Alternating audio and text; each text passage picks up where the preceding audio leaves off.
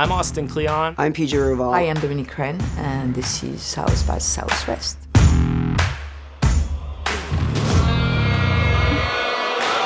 It's always the best. Just the best vibe. My dream from the beginning was to premiere this movie here. It's just such a warm, film-loving crowd, and I'm just so happy.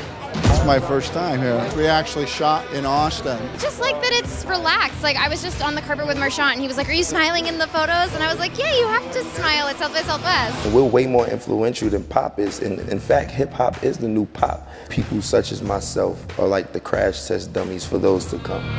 Let's make history.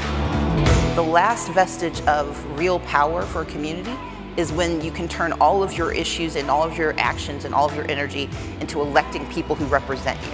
People care about their lives. They don't care about your party.